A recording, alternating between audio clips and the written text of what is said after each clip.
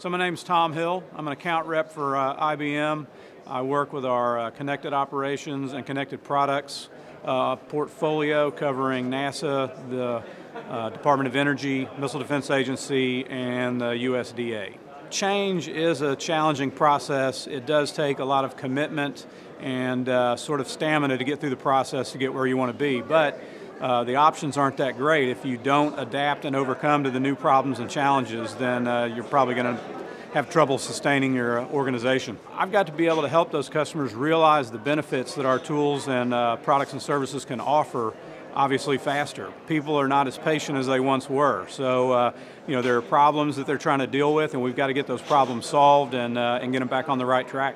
Today, the complexity of these systems is getting much larger or much more difficult. You think back to the early days of space travel. That was 50 years ago, and it was Werner von Braun that said the best guidance computer they could put on a spacecraft was a human being, and it was also the only one that could be mass-produced by unskilled labor.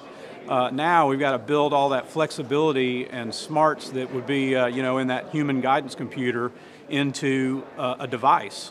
And that's a very difficult thing to do. How many sales reps does it take to change a light bulb?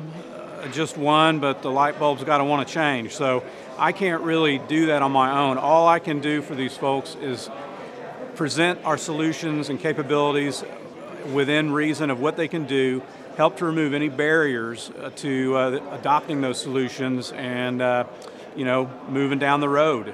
It's a team effort amongst the folks at IBM and the customers. So, I guess for myself, I try to make sure they have reasonable expectations, and I try to make sure that we, get the barriers out of the way so they can see the benefits. I think in 2 years, we're still going to be on the path. We're in a scenario now where we can gather a tremendous amount of data.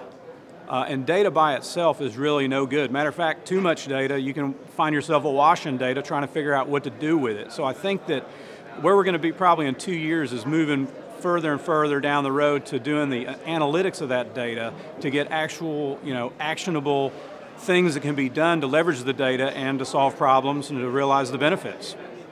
Well, hopefully in 5 years we'll be getting to the point where it's more of a boxed solution. Now it's a little bit of a cookbook solution where you've got to determine what it is you want to do, pick out the bits and pieces that can do that, and then build the system. I'm hoping in 5-10 years these things are going to be a little bit more off the shelf. In that 5 years, the opportunity for a company like IBM is to become very good at getting these solutions out of the box as quickly as possible, and getting value for the customers. That's the trick. For myself, the thing that I find most exciting is when you go in and you find a customer that has an issue, that we have a product or solution that can solve that problem, and to see that organization overcome that barrier, overcome that obstacle, and do their job better. I think that's a very rewarding thing.